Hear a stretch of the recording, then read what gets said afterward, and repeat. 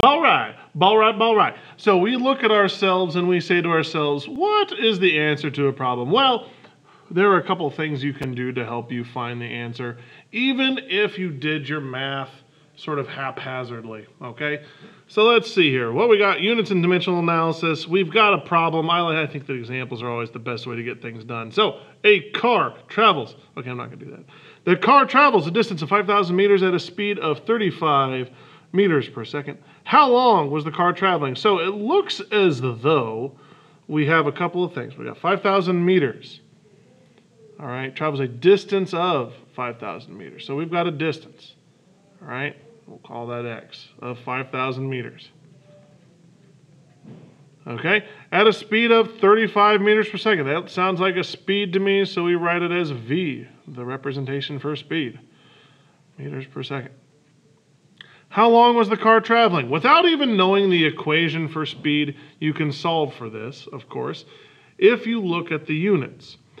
Of course, the equation helps, but let's say that you didn't know the equation for this particular problem, and you just kind of shoved math at the problem and hoped that something would happen from it. So there are three ways that this problem can work out. We've got either you take the distance divided by the speed, you got the distance times the speed, or you got the speed divided by the distance.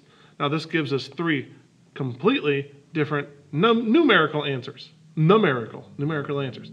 However, using units and dimensional analysis, we can solve for this problem based on just context clues alone. How long? We're looking for a time, question mark.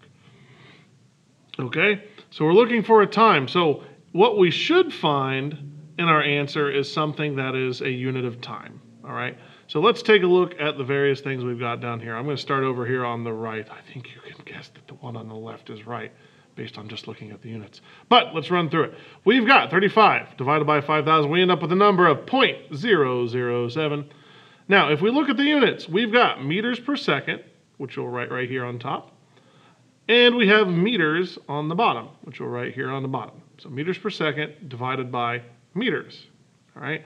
Now, another way to write that is equal to meters per second times the reciprocal of the bottom, which you guys recall from early math, probably 6th, 7th, 8th, I'm not sure exactly when. But we take the reciprocal of the bottom, 1 over m, instead of m over 1, all right? Reciprocal, 1 over m. The m's cancel. You're left with 1 over seconds. And that leaves you with this unit right here, 1 over second. So we've got 0.007 per second. Now, I am no Einstein, but it doesn't sound like per second is a unit of time. Let's go to this one. 5,000 meters times 35 meters per second squared. Oh, no, that's per second squared. Sorry, that's a holdover. 35 meters per second equals 175,000. Okay? Now let's look at the units. We've got meters, meters over 1, times meters per second, right? Times meters per second, times meters per second. That leaves us with a unit of meters squared per second. So 175,000 meters squared per second. When I think of time, I don't think of the unit meters squared per second. I don't say, how long did it take you to get through the hallway? Well, it took me 5 meters squared per second. That doesn't make any sense at all. So that means that this one is probably also incorrect. All right, we find ourselves over on the last option. We take the distance divided by the speed. All right, we find the number 142.9, whatever. It matters what the unit is, right? So we've got meters on top, right there, divided by meters per second, meters per second.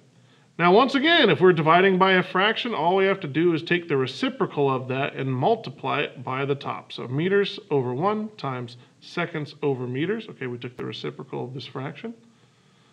Yeah. And we find that meters will cancel, top and bottom. And we're left with seconds over 1. So that leaves us with just seconds. So 142.9 seconds. Now, when I think of time, I think of seconds, hours, minutes, etc., etc. Years. Years, I say.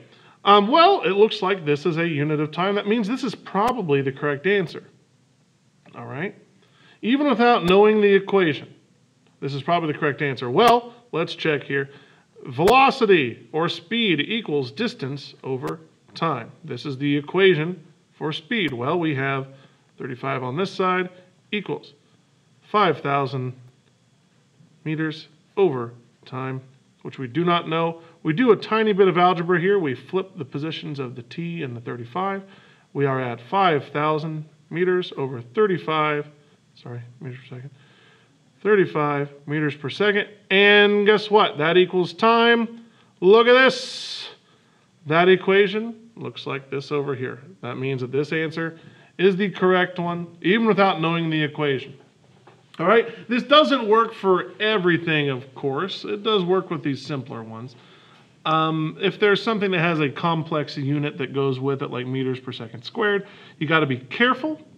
All right, you just got to be a little bit more careful. But otherwise, this is a good way to check to see if your answer makes sense.